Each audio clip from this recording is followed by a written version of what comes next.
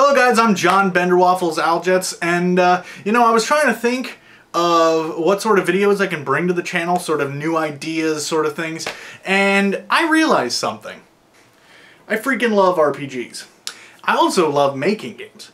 In fact, I've been making games for a long time, since I was about 8 years old, and I'm 25 now. I have a lot of experience with this sort of thing, and what's a great thing about YouTube?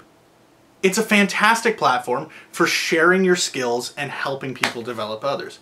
So that's why I've decided that I'm going to help you guys learn how to make RPGs. Now, there's a lot of different pieces of software and things that we could use to make RPGs, and there's a lot of different resources out there for learning it. So I've decided that, you know what, we're just going to go with the easiest, we're going to go with the quickest, and we're going to learn RPG Maker. So I've decided that I'm going to make a series of videos that are going to help you learn how to make your very own RPG. We're going to go through all the steps of development, from the beginning planning stages all the way through map creation and even scripting. And me and you together, we're going to make a game. So leave any creative inhibitions you might have at the door and let's get developing.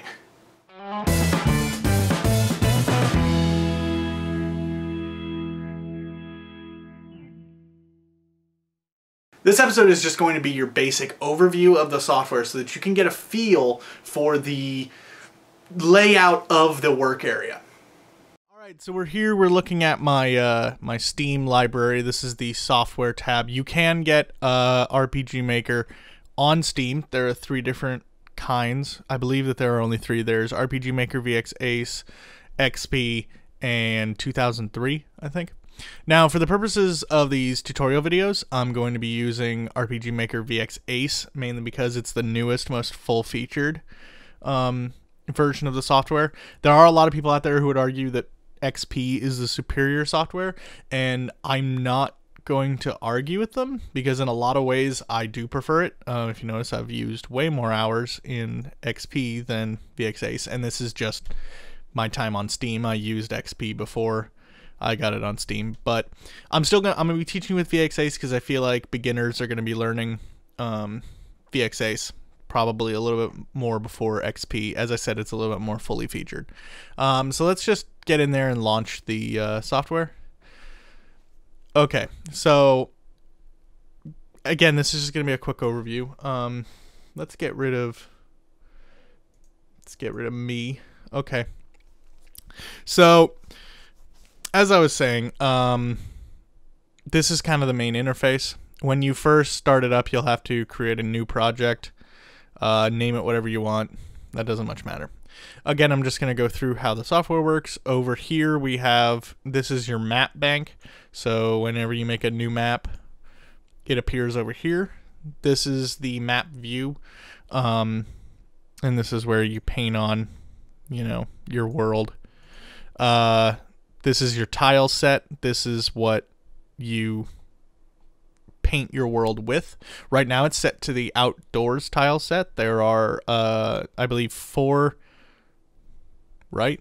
There's a certain number of 4 preset tile sets that come with VX Ace. And you can make new ones if you want, but we won't be covering that in this basics tutorial. Each tile set has different tabs. This is your basic stuff. This is like buildings and stuff for the outdoors. As I said, each different tile set will have different tabs.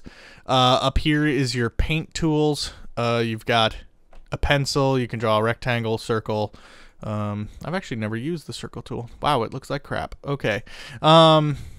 You got your fill bucket, and then this is your shadow tool for giving shadows to buildings to give things a more 3-dimensional, more realistic look.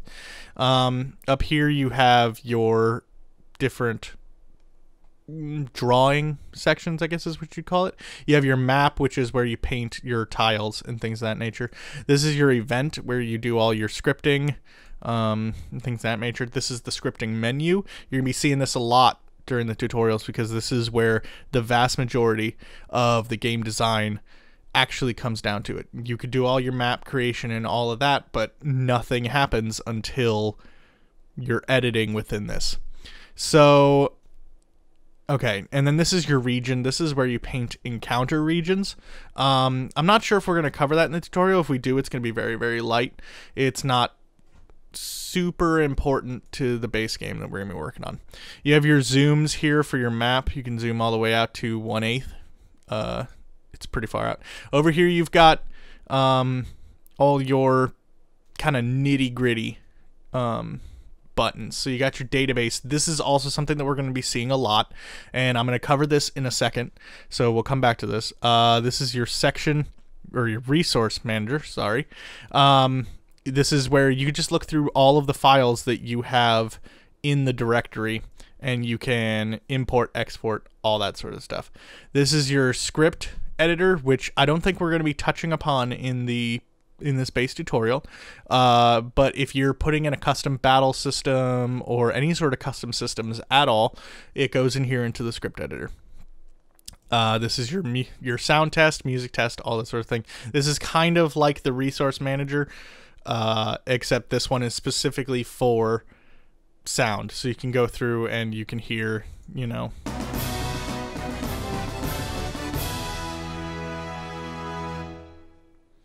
and yeah, just get a preview of the sounds. This is a character generator. I am going to teach you how to use this, although honestly, unless you're developing a game that's meant to be kind of seen by your friends and stuff, I kind of see this as a cheap solution for character creation, because really you should be doing your own custom graphics and stuff, which I might teach you a little bit, probably not going to go too much into, but I'm still going to teach you guys the character generator because it is a useful tool for when you're just starting out. Over here you've got these are kind of, this one is not so important, this one is extremely important. Obviously, as it says there, that's the playtest button. You can also hit F12. This is manage projects. If you have, wow, that's just, I have a lot of stuff that I start and then never finish. If you have multiple projects and you want to be able to load and stuff from the Steam cloud, all that sort of stuff, that's the button to kind of go into. So now let's look at the database, which I said we were going to come back to. So here it is. The database, this stores all of the information that makes up the basis of your project. So like here we have the actors tab. This is your characters, and these are the default characters that come when you start a new project. You can create new ones, you can overwrite them, and you can delete those. Here we've got the classes. These actually make up the nitty-gritty of the characters. So it sets up like how does their HP change as they level? How does their MP change as they level? All of their stats here. What skills do they get as they level? What's their experience curve look like? Which is, this gets into the really real nitty-gritty stuff. I'm not sure if we're necessarily going to go into a lot of depth about this, but this is still something important to keep in mind as you're designing your game. Over here just sets the basic features of basic features of the class as you're making it. So stuff like what kind of armor they can equip, what sort of skill they use, whether it's special or magic and stuff. A lot of that is pretty self-explanatory. I don't feel like I need to go into too much depth into that. I kind of feel like you can sort of figure that out. Again, I don't think that you're stupid, so I feel like you can read. Here's your skills. Again, these are all the default skills. This kind of just, it's the skills that you can use in battle. So, you know, it determines like, well, what kind of damage does it do? Is it elemental? You know, that sort of thing.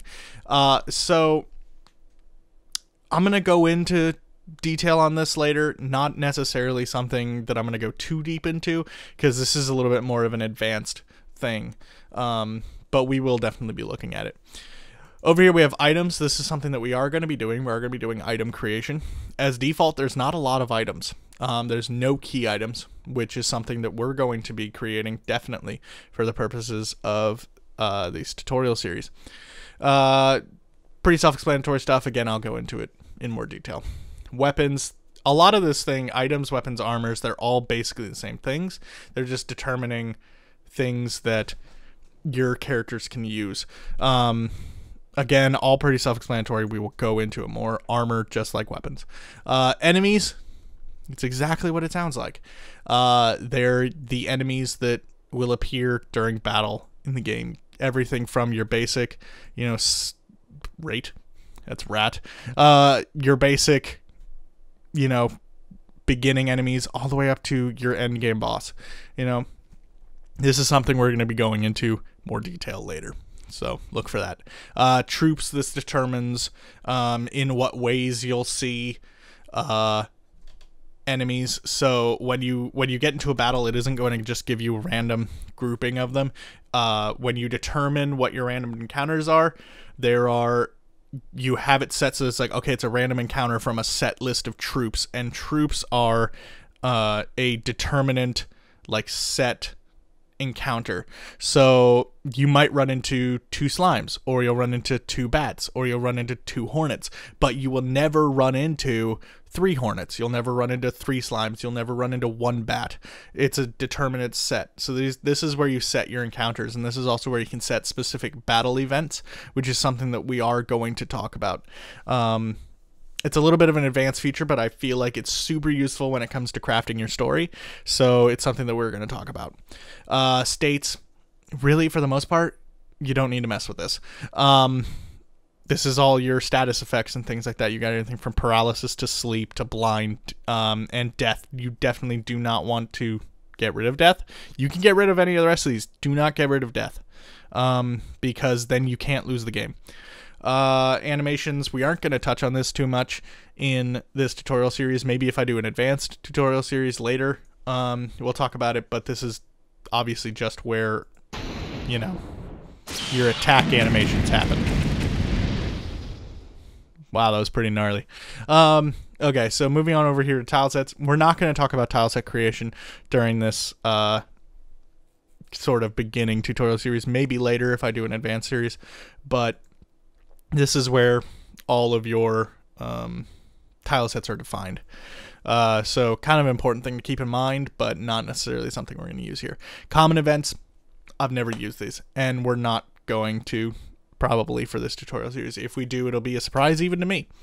So this is Systems tab. This is where you set all the very basic stuff. So you got your vehicle graphics for boat, ship, airship. You got your game title, kind of important. The initial party, kind of important.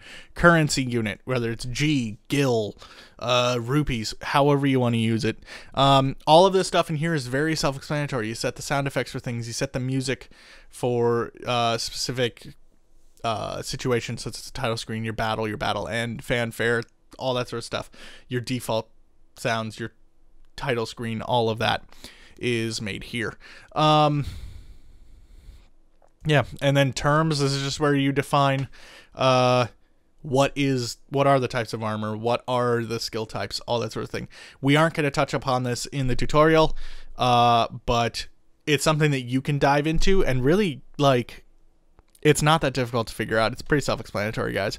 And that's everything for the database. And really, that's everything that we're going to go into too much here. Let me bring myself back up. So it's a pretty easy to use program. It's a pretty easy to understand program. A lot of things are pretty self-explanatory, but there are a lot of nuances that you have to sort of know how the system works to really get a lot of, I'm trying to think of the word here. You really need to understand how to use the software to get sort of your bang for your buck, to get some really impressive results. It's really simple, but it can create some really great things. And that's it, guys. That's all for today. In the next episode, we're going to be going over the game design document. So it's basically just going to be looking at the very, very beginning planning stages of the game. If you want, you can click on this button here, and that'll take you to the next video, if it's up. If the video is not up, it will just take you back to my channel where you can subscribe. If you guys liked this video, give it a thumbs up. If you didn't, do the other thing. Leave a comment down below letting me know what you think, and if you have any questions about RPG Maker, and I will try to address them throughout the course of these videos. And as always, guys, don't forget to subscribe, and have a good one.